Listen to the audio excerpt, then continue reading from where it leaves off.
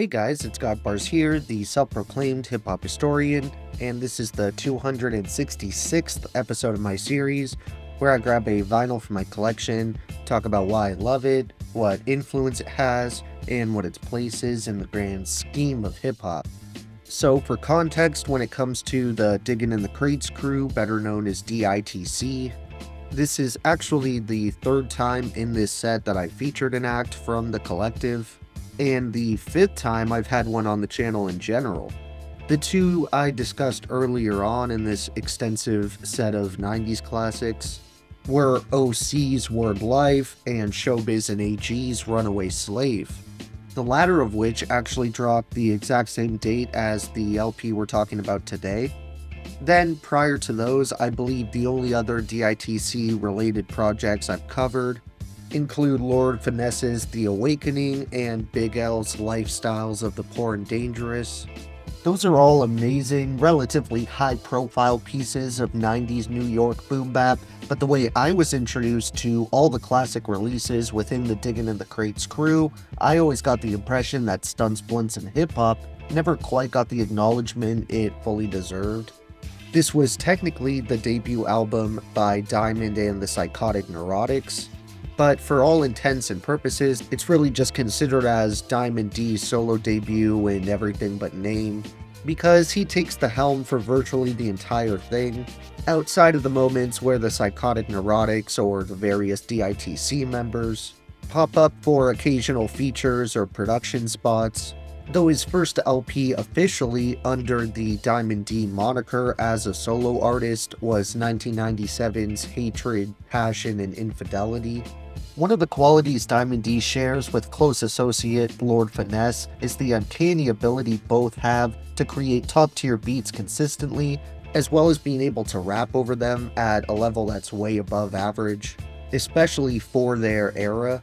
In fact, Diamond is one of the first names that usually pops into my head when I'm thinking of MCs who also get busy behind the boards, along with other multi-hyphenates like Dr. Dre, Madlib, MF Doom, DJ Quick, Havoc, and of course LP, and that's just to name a small handful of personal favorites. I mean, Diamond not only has some legendary guest spots, like his appearance on Show Business off The Low End Theory by a Tribe Called Quest, or his feature on the title track from The Score by the Fugees, but he's also contributed his top-tier beat-making prowess to LPs like Brand Nubians In God We Trust, House of Pain Same As It Ever Was, KRS-One's self-titled solo album, The Alcoholics Coast to Coast, Mos Def or Yasin Bey's Black on Both Sides, and Pharaoh Monch's Internal Affairs, and that's really just the tip of the iceberg. Diamond was one of the guys who really helped cement the Diggin' in the Crates crew as a force in the New York underground to be reckoned with, and much like virtually every contemporary he stood alongside in the collective, this dude was crafting flows, rhymes, and instrumentals that sounded years ahead of most others, and I know I say that a lot, but I promise if you go listen to your average hip-hop LP from 1990, 91, or even 92, then come back to compare it to Stunts, Blunts, and hip-hop here, in many cases you might be surprised with just how vast the difference can be. I can't say for sure because I wasn't really around to experience the decade, but to me this thing sounds like it could have come out in 1994 or so, to the point where I feel like nobody would have even batted an eye if Diamond just sat on the album for a couple of years before dropping it. To prove just how lethal this man can get with his pen, I wanted to read out one of my favorite verses on the project, which comes from one of the album's 3 singles, Best Kept Secret. On this one, Diamond D gets right down to business, rapping, "You see, I skip to my loo like Napoleon at Waterloo. My name is Diamond D. Tell you what I'm gonna do. I dip and I dab like a Mike Tyson jab. Even though there's flab, I promise you the gift of gab. I shoot it like a jammy in, girls get the panty-ins, even with a fanny, and I might win a Grammy in. Maybe I won't, so I'll chill like the Pope. See, I'll never mope, cause you know my shit is dope. Like Colombian fish scale, ask my man Ishmael, Diamond D got props like a cop. Or better yet, DT, cause brothers can't see me. Even your girl says you got a small wee-wee. Now you wanna go upside her head, then you feel intimidated by the things she said. Don't be mad cause I paid her back. You know I took her to the rest, then I laid her back. I go on and on like popcorn with the butter. Hey, yo, I used to stutter.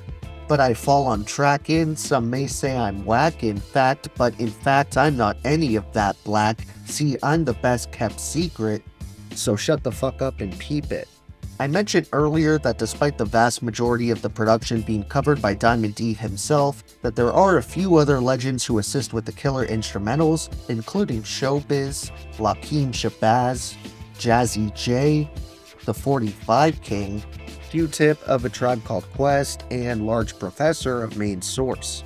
Outside of the Neurotics themselves, the list of guest appearances for Stunts, Blunts, and Hip Hop is relatively small, boasting a modest but commendable roster of Show, Jasmine, Michelle Sweeting, Fat Joe, Maestro Fresh Wes, Mike GQ, Wiz1, Big L, and Brand Nubian. When it comes to my honorable mentions for this one, I wanted to shout out some dope tracks that didn't quite make the top tier for me personally, but definitely still deserve a listen, like I'm Outta Here, Confused, Past That Shit, Freestyle, Yo That's That Shit, Stunts, Blunts, and Hip Hop, Feel the Vibe, and Step to Me. Then for my overall top 3, I probably would have had Best Kept Secret as one, but considering I read an entire verse from that song, I'm instead going to name my favorite tracks as Fuck What You Heard, Sally Got a One-Track Mind, and I Went For Mine. Thank you for watching my 266th video. Next up, we're returning to one of the most iconic and legendary groups to ever grace our ear holes with their music. So look for that upload, and if you enjoyed, be sure to like, subscribe, and let me know what your favorite tracks are off this underground gem. Don't forget to have a great day, and I'll see you next time, okay? Alright.